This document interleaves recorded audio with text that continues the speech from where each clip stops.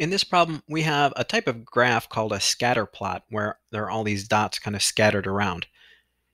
In this graph, each of these dots represents a person, and it shows two things about that person. On the y-axis, it shows what their pay is, how much they earn in dollars per hour. So this person right here earns about $14 per hour. And then on the x-axis, it shows how many years of experience they have. So this person who's earning $14 per hour has a little over 10 years of experience. This type of graph is really useful for trying to decide if two things are related. So for example, is pay related to years of experience? Looking at this graph, I'd say yes, because we tend to see the dots bunching up around the shape of a line. So if I were to draw in a line sort of in the middle of all that, it might look something like this. We would call this a line of best fit. It's just an approximation, but it's a line kind of that shows the general shape of these points. And what this line shows is that the more experience you have, as experience goes up, so does pay. And I guess that makes sense. You should, if you've been a long time at a certain job, they should give you raises. You should have an increase in pay. So all of that makes sense. In this particular problem, what they want us to do is draw in this line of best fit and then try to make an equation, write an equation that describes that line, and then use that equation to actually make some predictions about some other things.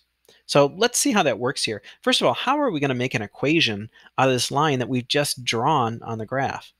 Well, the first thing you need is a slope. And for a slope, you need 2 points. And all of this is going to be an approximation, so don't worry about it if it's not perfectly accurate. Your answer is going to be a little different than someone else's answer, but it's going to be in the same ballpark. So let's look here if we can find some points. Right here at 2, it seems to be about halfway between the 8 and the 10.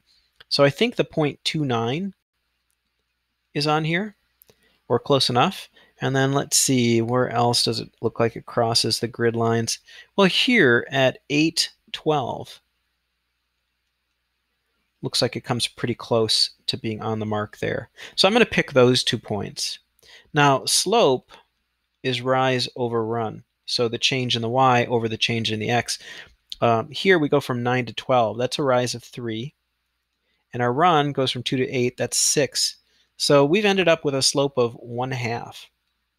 Now, you might get some other fraction, or you could convert this to a decimal too. Either way works. And if it's not the same as 1/2, don't worry about it. This is all an approximation. So now we can start building an equation. We're going to use the slope-intercept form, and that is y equals mx plus b. In this form of an equation for a line, the m represents the slope, so we can put in our 1/2 right there. And then we just need to find this b, and we'll have our equation. Once we got the slope, the way we can find b is to plug in a value for x and y, and then solve for b, and we can just take one of our points.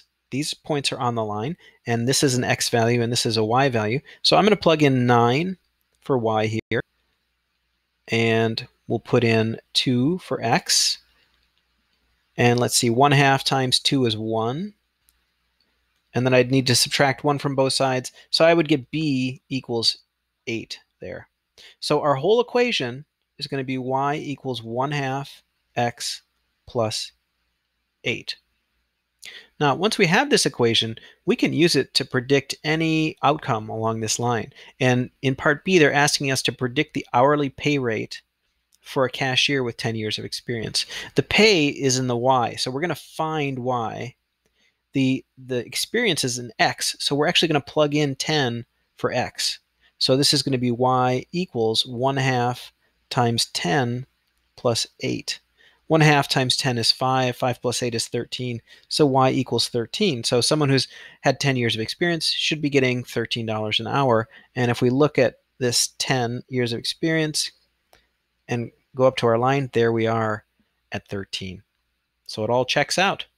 So that is how to draw a line of best fit for a scatter plot, make an equation from the line, and then use that equation to predict some values.